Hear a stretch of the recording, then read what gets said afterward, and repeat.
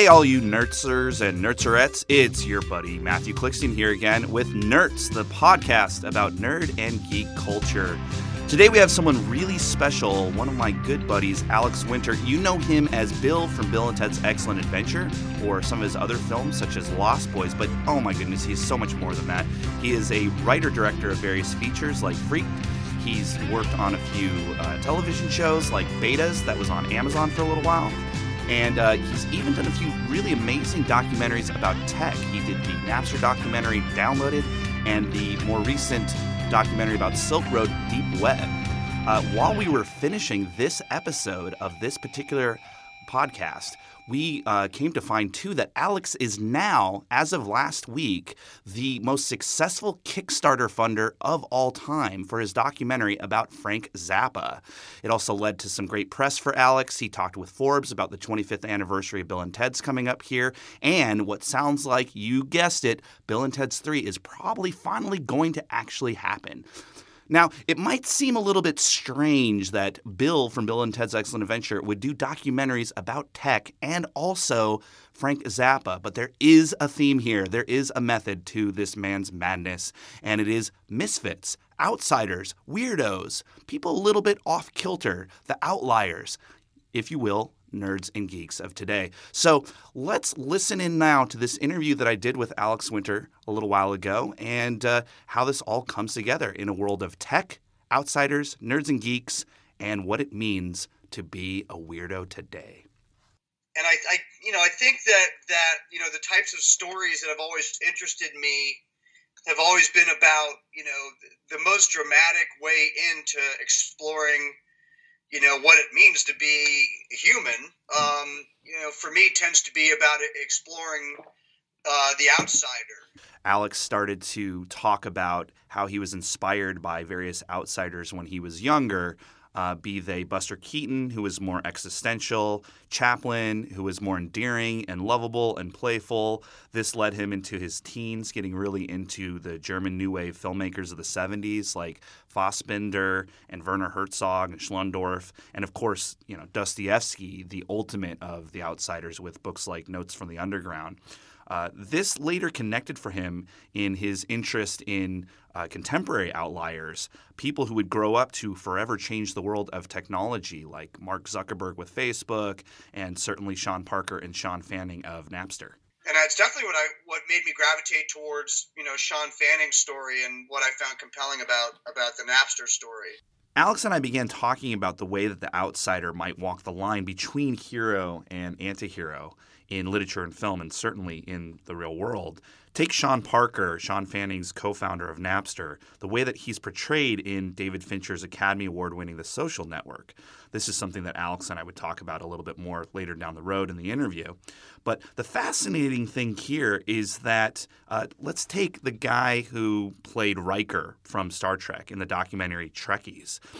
One of the things that he says in that film that's really interesting is that so many people in the Star Trek fandom world, they love the Klingons. They love villains. It's the same way that people in the Star Wars fandom world love Darth Vader. And Alex and I were trying to figure out what's the value here of that sort of outsider, of that sort of Byronic bad guy. People like Dostoevsky and even some of the filmmakers of German New Wave. I mean, as much of a genius as Fassbinder was, he wasn't exactly the nicest guy in the world.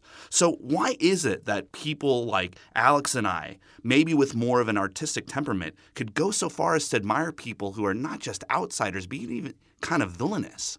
I think for me, and it's true, the only two acting jobs I've taken since I quit acting in '94 have both been playing bad guys who kill people and get killed. I think for me, it's the human condition. Whether you look at it spiritually or from a secular standpoint, is mysterious, right? Nobody, we all learn, at some point in our childhood, it's really that loss of innocence. We all learn that nobody has the answer. There isn't anybody alive who knows for sure what's up. And so the human condition remains a mystery. So for me, I've always been drawn to the outsiders because they have the courage and the honesty to say, okay, I don't know why the hell we're here or, the answers to my own kind of either existential dilemmas, social dilemmas, spiritual dilemmas, socio-political dilemmas. It's all up for grabs. No one's got a hard and fast answer. So, as an outsider, I have the courage and the wherewithal and the interest to turn inward and really plumb the depths of those questions. And so I find that the outsiders, whether they know it or not, and oftentimes they do, are really taking a very risky sort of societal and human position and plumbing those depths. Fassbinder, whether you like him or not as a person or the way he treated people, had an enormous amount of courage. I mean, he was examining sort of, human and moral questions that when I was in my teens, I just didn't see anybody addressing anywhere. I mean, I was just continually blown away by the boldness and the depth to which he was willing to go. Of course, it's kind of funny that there is this connection between people who are brave enough to be individuals and themselves in their artistic expression and, shall we say, personalities that leave a bit wanting. Folks like cartoonist Robert Crumb, Charles Bukowski, Joan Rivers, Dorothy Parker, the list goes on. So I asked Alex, what does he think about this complexity of outsiders? Outsiders don't tend to be people who go, I have the answer and it's this. They tend to be people who go, I don't have the answer, but I'm going to explore the mystery. And that puts you outside the law. I mean, it's that great Bob Dylan quote, who's, I'd say, one of my greatest influences, because he's always been an outsider. Bob Dylan has lasted because he never attached himself to any of the movements that were going on during, the times that he's been active. He was not part of the rest of the folk movement. He didn't really attach himself to the rock rebel movement. And his whole perspective was always that, he who lives outside the law has to be honest. And I really have always related to that quote as being very, very descriptive of the outsider perspective. They're often outlaws, but they tend to be more honest than those who are ascribing by the law or the rules. Aha! But what exactly does Alex mean when he used the word honesty in reference to Bob Dylan here? I would use Sean Fanning as a concrete example. I would say that Sean, came from a dirt poor background. He didn't understand money or sort of he didn't understand the laws and the rules of the road. This guy was like raised in motel rooms. He had a very sort of Dickensian background. No one in his family had ever gone to college. He taught himself. He was very brilliant, taught himself everything. So he came at things from a very pure perspective, and he built Napster because he really believed that the world needed a global community, that it would help spiritually to bring everyone together, and that the internet wasn't being used to its full capacity to actually be a kind of democratization of culture and of society. And that was his motivation. He used music because music spoke to him, because it gave him an emotional sort of connection, and he knew that people connected through music.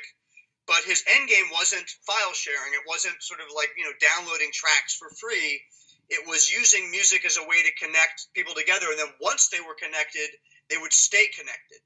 So to him, the law, the idea of the copyright law and the rules and how they were supposed to work, it wasn't like he set out to buck those.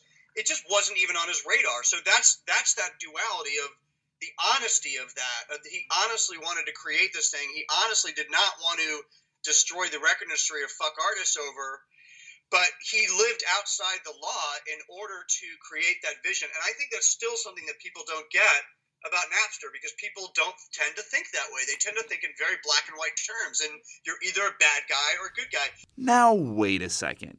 Even in Winter's fairly even-handed documentary about Napster Downloaded, there's some clear examples of both Parker and Fanning being rather contrarian, perhaps even a little boastful. We all remember the VMAs when Sean Fanning showed up wearing the Metallica t-shirt. So isn't there a little bit of a villain in them and a little glee in their having had some small part in the crumbling of the record industry? That's duality. That's the duality of the outsider. I think that to me is exactly why it's interesting. My whole point is it's not about condoning it or not condoning it. It's not about saying that I think this is okay because his motives were pure. It's beyond the law. It is not. That's what I was saying about the polarizing nature of the reviews. Is nobody's looking past the law. It's like, of course it was piracy. Of course it was breaking the law. I mean, that's why I included those quotes in the movie. I purposely didn't try to push Sean to try to exactly what you said about Scorsese, which I think people really wanted in Napster, and I just refused to do it because I knew that it would be bullshit. I refused to push Sean to say, come on, man, you knew this was stealing. Instead, I actually allowed these very kind of self-serving quotes where he basically is kind of smirking, and he's basically kind of saying that, we knew Metallica would be pissed. It's like, that's the swagger of Bob Dylan. That's the swagger of Travis Bickle. That's the swagger of any of these outsiders. Of course, Sean Fanning was slightly anarchistic and was like, you know what? The world would be better the way I see it than the way it is. Kind of fuck everybody and their law. We talked about the unfortunate reality of what happens when a supposedly pure outsider like Fanning creates something intending to be pure, how easily that can be taken from him and turned into something else. And I remember when I met Fanning in 2000, I was like, it was hell for him by then. Everything had been falling apart. It was like a horrible death. And I was like, what was the highlight of this whole experience for you? And he goes, basically coding this thing and uploading it. And he goes, from the minute I uploaded it, everything has kind of sucked. So I think that for somebody like Sean F., frankly, it was all about getting it out into the world. And I don't think he really cared that much about the control of what would happen to it. I think that he knew that if he could get a working system into people's hands, they would pick. That's part of his whole community ethos. It's almost that open source ethos. Just get the damn thing out there, let the people have at it. But again, you can't be money oriented if you look at things that way, because you can't monetize that. If you don't have your arms around it, if you don't create that's what Facebook did. That was genius, and that's the lesson that Parker learned from Napster, that he was so valuable in providing to Zuckerberg, which is like, look, we've got to draw everybody in. We got to lock these bastards in our space, and we can't let them out. And then we can start charging them up the ass for everything, And that's what Facebook model was, and that's why it was worth so much. And that's why Napster. The reason Napster really never made any money, in my opinion, is because Sean Fanning, at the root of the whole thing, never gave a shit about money anyway. This duality that Winter's talking about is almost always left out of the story of Napster. In fact, if you notice, Fanning's not even mentioned at all in the idea of who created Napster in the film The Social Network. It's as though he's been totally written out of the story, and all that's left is the charismatic shark in a silken suit, played with cagey aplomb by no less than pop icon Justin Timberlake as Sean Parker. The duality, it gets left out. What's really interesting about this is the fact that the star of the film, Jesse Eisenberg, the writer, Aaron Sorkin, and the director, David Fincher, all went on record to say that they had very little experience with and very little interest in social media. So these are people writing and creating the film about Facebook who could care less about it because they want to tell a compelling, entertaining story. And to have some of that duality there makes it clunkier and longer and more complicated than it need be. But this leads us to an interesting quandary about these kinds of characters, Steve Jobs, Mark Zuckerberg, whomever else, who are being represented and without that complicated aspect of the dark and light and all the grays in between. Indeed, the entire film Social Network is bookended by the question, is Mark Zuckerberg an asshole? So what exactly is it that Hollywood, that the established studios are trying to say about these techie, weirdo, geeky, nerdy characters? I actually can speak to that because it is a big issue for me as well. The reality is that, going back to this look at the rebel outsider, the establishment, the status quo, the existing paradigm system that's been in place, since before the Victorian era in terms of the power base that runs business and capital is extremely threatened by the democratization of culture via technology. And I'm not speaking about Apple and Jobs, who is absolutely part of the establishment and the system, but people like Sean Fanning, people like Sean Parker, people like Zuck, the Anonymous, Dread Pirate Roberts, Bitcoin, Satoshi, the whole idea of Satoshi Nakamoto. This the age of technology that we are now entering into is posing an enormous threat to the establishment. To some degree, it's justified. To a large degree, it's total fucking paranoia. The Social Network is a movie about technological rebellion on its surface, but in my opinion, in actuality, is actually an argument from the establishment against the rebel uprising. It is basically, it's dressed up as a biography of a rebel uprising, but it is actually the counter argument from the establishment against that rebel uprising. That's what that movie is, whether you like it or not. The movie is made, as I said, by people who vocally and vigorously admitted that they don't like this new wave of technology and its possibilities. Up to this point, we're talking about Winter's personal opinion of the motivations of some of these filmmakers who he respects, but is a little suspicious about why they're trying to do what they're doing. But then we got into a very specific, very direct experience he had himself in the making of his Napster documentary detailing the tumultuous journey of Sean Fanning and Sean Parker that makes him seem a little less paranoid.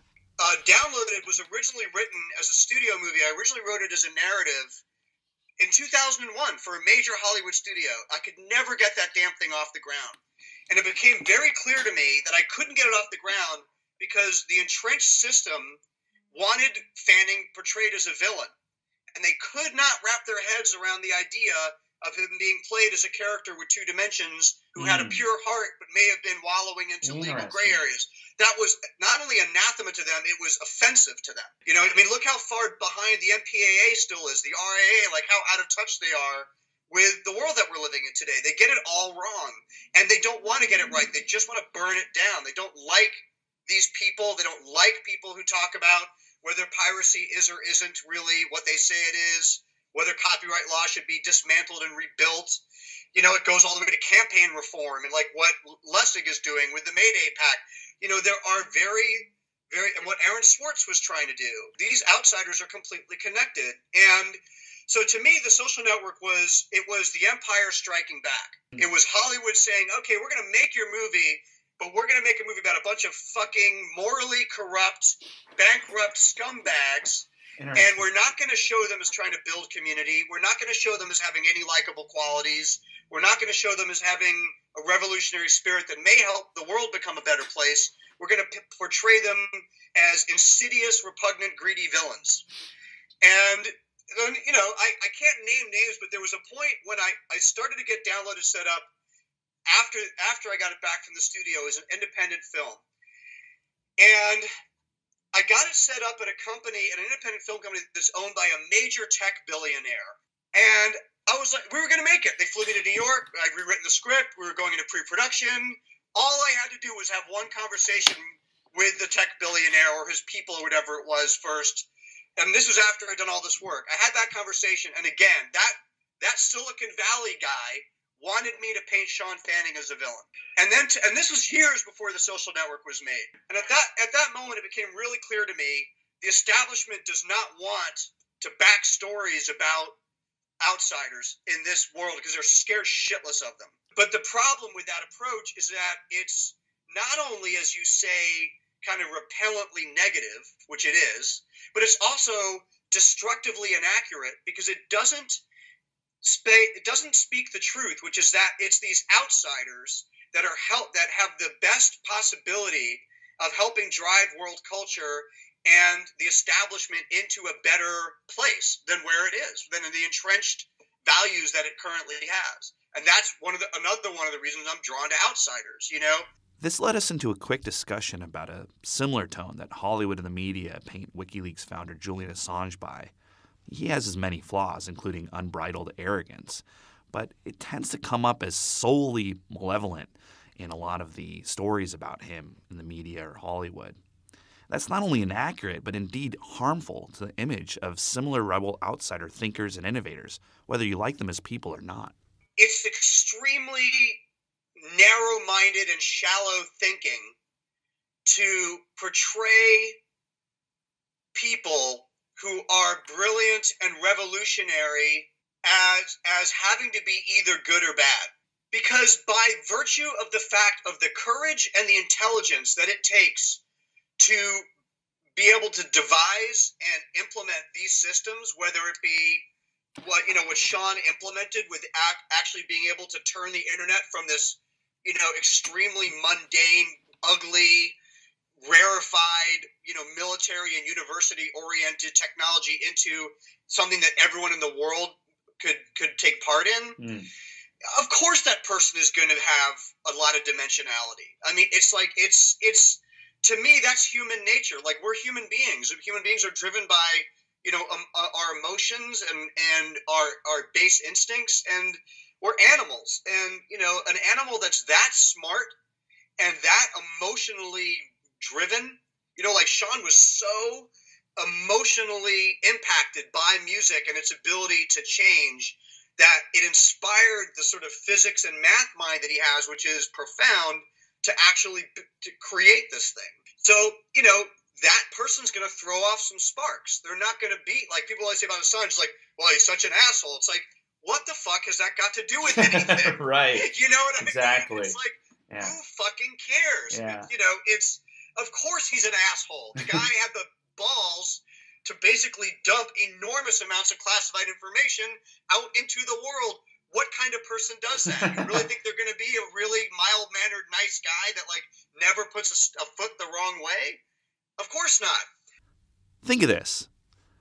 We love our anti-heroes and villains, be they Darth Vader, the Klingons, or gangsters in all different kinds of TV shows and films, because they rock a certain kind of swagger, be they Walter White in Breaking Bad or, say, Tony Soprano.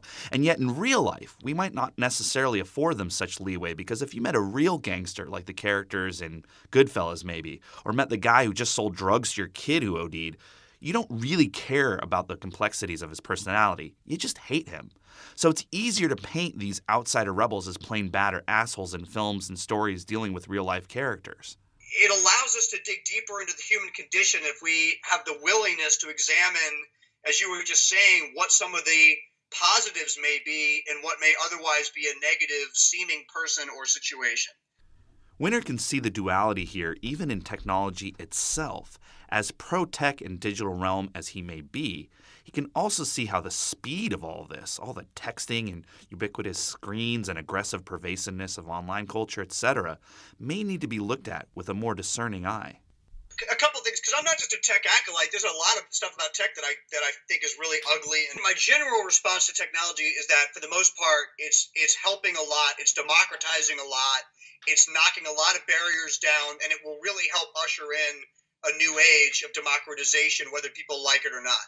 So I will caveat it by saying that most of this stuff, I think, is an upside. Right. I think that the downside is that, the way capitalism works by nature, it will often, literally, as you were saying before, natural market forces will tend to allow the greediest, most nefarious people to win. Exactly. And to turn a really great community into a hideous, over-advertised and over-exclusionary community that keeps the wealthy and the privileged intact and keeps out anybody else, which is the opposite of what is good about technology. So those are the main things I don't like about it. The fact that when, music is a good example, the new boss will probably be worse than the old boss, or Right. at least the same as the old boss. However, there will be all these rebellions that you can't really stop, and that will be a good thing. As far as like texting and kids, this is where it does get under my skin a bit, because I have 3 kids. It's like, and also the 2 things I have issue with is that, and the other one being that, like, now there's no quiet time, or that, in the past we just read books, which is bullshit. I spent my entire childhood glued to Abbott and Costello movies from the moment I got home to the moment I went to bed. I wasn't reading, Jane Eyre. I was watching Match Game, and Fantasy Island. It's like the world has always been filled with junk, and people have always wanted to be distracted with junk, going all the way back to the dawn of man. So that the idea that technology is sort of like hurt culture or disturbed culture in that way, honestly, I think is complete and utter bullshit. I think in most ways it's actually helped it. It's gotten better books and better movies and better content and better news into people's hands around the world that just didn't have access to it before. And as far as kids go, my kids don't watch TV during the week. They don't get on electronics. That's what we do as parents, you know? Yeah. I think there was a great article in the New York Times like yesterday, the day before yesterday, that like most people in tech don't allow their kids to gorge themselves on tech all the time. Steve Jobs didn't let his kids on an iPad. You know, it's like, it's called parenting. Yeah. And, you know, it's like the people who are letting their kids, you know, on their iPads all day long are the same parents who let their kids watch TV all day long when I was a kid. They're just absentee parents. For all of Winter's optimism about this technology, I still can't help but wonder about the falsity of so-called egalitarianism on the net. I mean, as much as we're told over and over again that anyone can have a voice and place online, reality is these huge corporations offering multi-millions to folks creating certain pop culture websites or YouTube channels or apps or social media networks continue to swoop in, buy some idealistic young person's platform, and turn it into exactly what they always do, be they Condé Nast, Disney, or AOL Time Warner. So I asked Winter, what are his thoughts on how to keep these outlier technologies and concepts as pure as what he claims people like Sean Fanning meant them to be? That's exactly what my new movie is about. Okay. So, you know, the documentary that I'm making right now, Deep Web, is about that exact question. And it's looking at Bitcoin. It's looking at the Dread Pirate Roberts. It's looking at, you know, the whole notion of the blockchain. It's looking at, you know, the journalists and dissidents who are using Tor to stay hidden. And the whole theme of this movie is, what is the shape of real rebellion and freedom in technology moving forward? Who will these players be? And how will the tech actually even function? Like, what will be the internet of tomorrow as controlled by this army? And it is an army of people who are libertarian by nature, not by politics. A lot of these people aren't like, you know, Rand Paul people or whatever. They just, they want the technology to be democratized. They don't want the privilege to be the only ones who have access to it. They don't want it to get co-opted and branded. And those people are very, very bright. They run the gamut from some of the most famous cryptographers that built the internet in the first place, some of whom I've spoken to for this movie, who are amazing people, all the way to like the Cody Wilsons and the Dread Pirate Roberts and, you know, the people of today who are young and building new systems and ways forward. I honestly think that there is no way, as the torrent revolution showed us, there's no way to put the toothpaste back in the tube. So I think that what we have is we will have an entrenched status quo. I mean, the free market is not going away. You know, we're not going to have another Red October. If we do, it will be disastrous. You know, the market is the market, and I make TV commercials for a living. You know what I mean? I'm not like an anarchist. You know, I tell stories in the system. That's what I do. You know, I did that intentionally. That's what I've been in the system since I was a kid. So there's the system, there's the status quo, the establishment, and then there's this humongous undernet, I call it, and those people are disrupting things on a massive level. They'll come out, you know, the blockchain's potentialities for disruption are vast beyond Bitcoin. You know, the notion of a black market and like what's happening in the wake of the Silk Road 1 going down is vast and unstoppable, and it's here to stay, and it's going to get more robust and more widespread and harder to stop and harder to track. You know, the notion of using Tor hidden services or other forms of cryptography in order to completely evade backdoors is absolutely here to stay and not going to be able to be cracked by anybody. And if it does, that will get cracked again. The level of youth, the intelligence of the youth that are coming up in cryptography right now is mind-blowing. And so I think that we just have to get used to the idea of this world, you know, having that dualistic nature, which goes back to the duality of the outsider, where we are both in the system and outside the system. And many of us, I would say myself included, have a foot in each. The movie Alex is talking about here is Deep Web, and it did actually come out last year, narrated, funnily enough, by his Bill and Ted's cohort, Keanu Reeves. Now, his filmmaking career over the last 2 decades has led him in everything from commercials and animation to feature films and documentaries, as we know, as well as episodical television, like the regrettably short-lived betas on Amazon, which can clearly be seen as an early precursor to HBO's popular and award-winning Silicon Valley. I asked Winter what he feels about the comparison of the two shows and was a little surprised by his answer. I'm actually developing a show about Silicon Valley myself at the moment. And my feelings on it are that, and I said this about the Napster story, is that there's room for a gazillion stories about Silicon Valley because it is actually the epicenter of the big paradigm shifts in global culture. So I enjoy it. For me, I enjoy Silicon Valley, even though I don't see it as a show about Silicon Valley at all. You know, I see it, Betas to me was more actually about Silicon Valley. I think that Beta's hewed closer to the realities of Silicon Valley.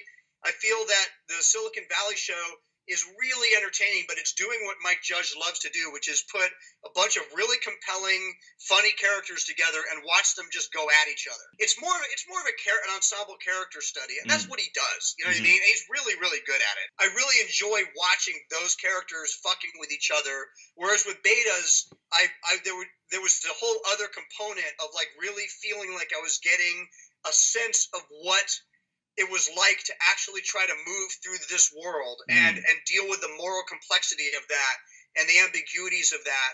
I get that less from the Silicon Valley show, personally. Winter might have a valid point. In fact, during the course of my interviews with techies from Silicon Valley, I was actually told at one point, turn off HBO and come see what it's really like here. But there's no question Betas and Silicon Valley in fact had at least one distinct connection that might have made things a little awkward for cast and crew alike. I was shooting my Betas episode, and the Silicon Valley pilot was shooting, and we literally were sharing the same hallway. Like, we were connected to each other. It was really weird. Now that I knew so much more about Alex's personal take on outsiders, particularly in the world of tech, it was time to turn the microscope on Alex himself as an outsider, who is constantly bouncing around from different kinds of films, iconic parts, medium formats, and countries ever since he was a young boy. And this goes back to the outsider thing. It's like I've always been an outsider. You know, I moved from, my parents were modern dancers, which is the outsider end of the dance world. You know, my mom started a dance company in London. It was pretty much the first modern dance company in Europe. And then we moved to St. Louis. When I was very young, she went to teach at WashU. My dad created a dance company in the Midwest. And, you know, so we were always outsiders. It's like I was going to this normal suburban school, but I had an English accent, but there were always dancers, like sleeping on our floor. We were this sort of bohemian artsy family. I entered show business professionally when I was 9, you know, so, you know, I started traveling around. I went on tour, national tour with The King and I, the Broadway run, when I was like 12, 13, you know, so I never really had a distinct hometown. I've always lived in different places, out of suitcase. I mean, I've had, you know, as I'm a family man, I've got like a home and my kids go to school and they feel very grounded and rooted, but I personally don't. And I never have. I've always been a bit of sort of a vagabond bohemian, and that's the way my family was, and that's the way I am. And so, you know, the upside of that is that I don't really have an issue with any of the stuff you're talking about because I don't really connect. Like, I'm not Bill, you know, I don't feel, you know, and the Valley thing you're talking about is honestly, my vernacular is more to do with my St. Louis American upbringing. I never grew up on the West Coast. I had no connection to the Valley of any kind. Keanu and I were, basically, I was a New Yorker and he was from Toronto, and we had to go spend time out there just to know what the fuck it was, because we had no proximity to that world at all.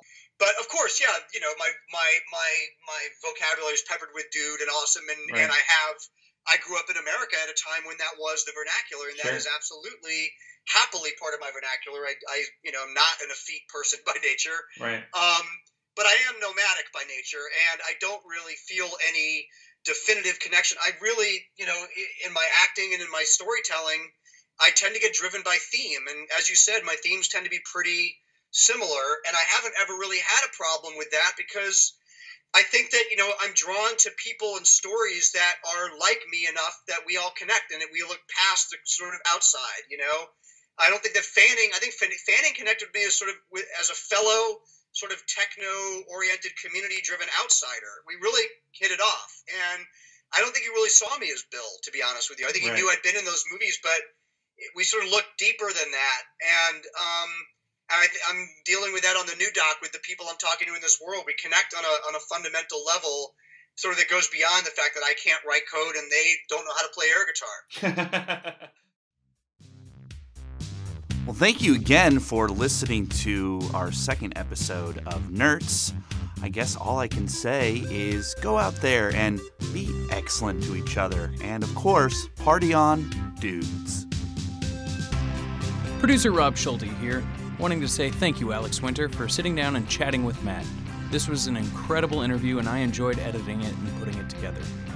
This show was produced by me, Rob Schulte. You can find more of my work at my website, robkschulte.com.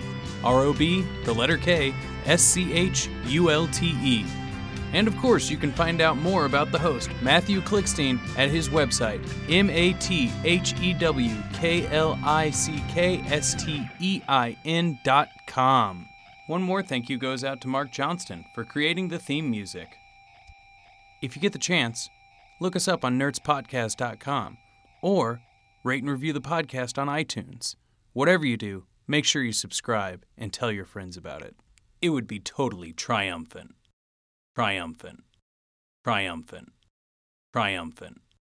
Triumphant.